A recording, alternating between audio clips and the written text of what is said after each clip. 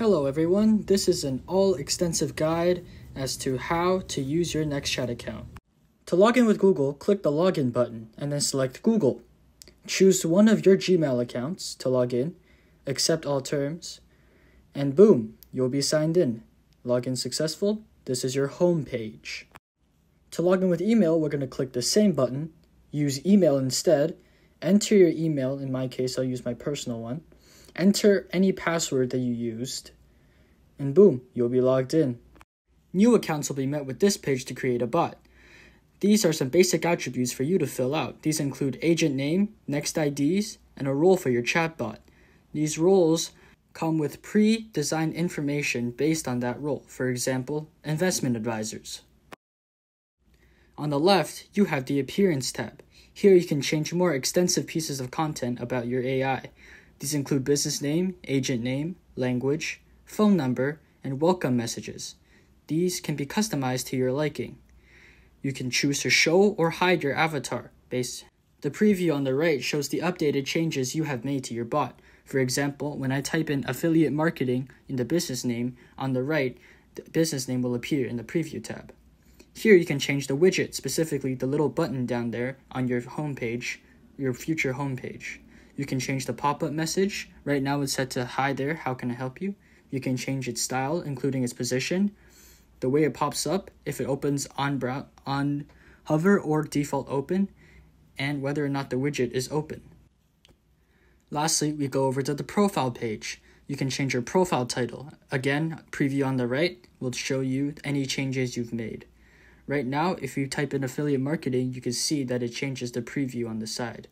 Profile description, that adds a profile description underneath your profile title. Your business logo, links, and different socials can also be inputted. Right now, there is no business logo, so it just says AM. Links, you can type in a link. We will use google.com as an example, and that adds the link. You can select a social platform from the many options there are. You can change the style, including if you want to use an image or just a solid color. Changing the color, such as making it red or black, will show on the side. The button color can also be changed if you want to use blue or a different color. Making our way over to the left side bar, we can go to the Training tab. Here you can customize the information that your bot has. You can upload your personal website's URL if you already own a website. The Uploaded Materials tab shows any materials that you have already updated. If you have a PDF or a Word file with given text that your bot can learn, you can also upload that. The text part, you can upload a title, such as affiliate method. The AI will read this text and update its own software. Clicking the train button will upload this text to the server. And now, if we wait for the uploaded material, it will see affiliate method with a specific amount of text. It's listed as a text. Going back to the menu page on the left, we can use Try Your Chatbot.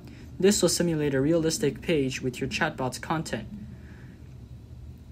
Here we can say, "Hi, what is this?" The chatbot will give a response. This response is based on the training we have given it in the Training tab, previously explained. These are pop-ups that the customer will receive once they use your chatbot. These pop-ups guide them to ask relevant questions about anything that they're seeking from your services. Making our way back over to the left side, we will see the digital card page. Here you can customize a custom name card for you and your business. I'm going to put my name in it, and we're going to assume that my position is a CEO. Here you can put a business logo. In my case, I don't have one, so it's just going to use my initials, YL. You can change the style and theme of this card. Changing it will change the preview on the right. You can also change the background, just like the other different materials we have. The image, you can input an image, but I don't have an image right now, so we will use a color. Saving it will create your card with custom QR code.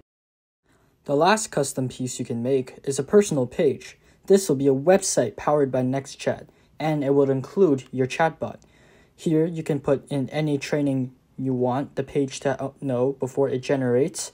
This is on the training page. Going back over to the personal page, we can click Generate Website. This will take a moment as it reads any pieces of input you have put into the training page, and it generates images, words, and format your website.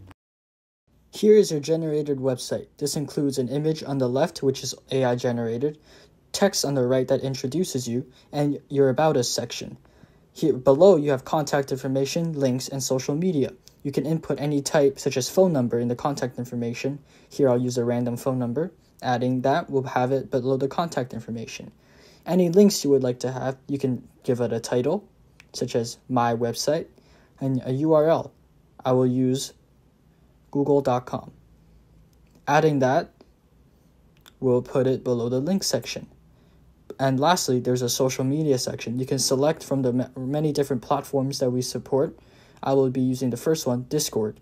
You can input a URL, discord.gg. You can add that, and that will give it a little icon that represents the social media. You can also change the image. You can delete it and upload an image that you like, or you can use an AI generator and use a custom prompt. Using the prompt given, which was money, it will generate an image, such as this one, which represents money. You can save and now publish your website. It will ask you to update your website, and you can now view the new page. Lastly, we'll talk about chat history. Here, I have a little bit of chatting I've done with the AI bot that I have created. We are going to go back over to the mainframe page, and here on the conversation tab, we can see the live conversation that I just had with the AI chatbot.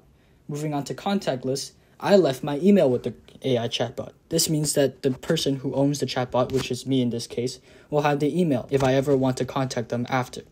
Thank you for taking the time to consider our product, and this has been your extensive guide as to how to use NextChat.